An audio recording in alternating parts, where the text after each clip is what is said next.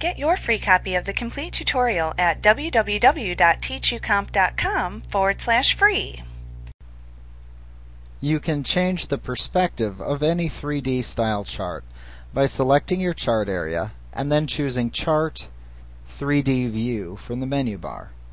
The 3D View dialog box will appear, and in this dialog box you'll see a 3D sample of the charted data in a white preview window.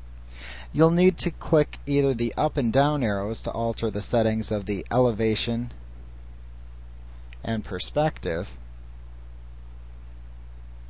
or you can click the left and right arrows to rotate.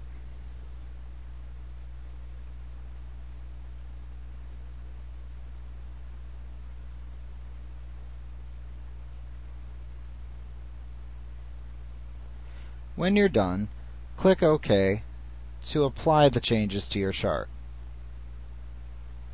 You may also change the chart's 3D perspective by simply clicking and dragging with your mouse.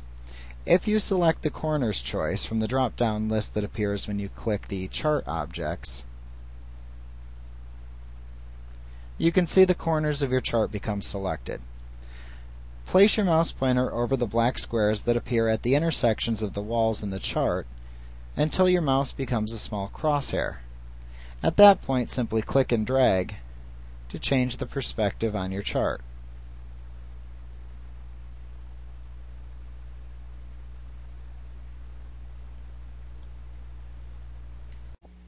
Like what you see? Pick up your free copy of the complete tutorial at www.teachucomp.com/free.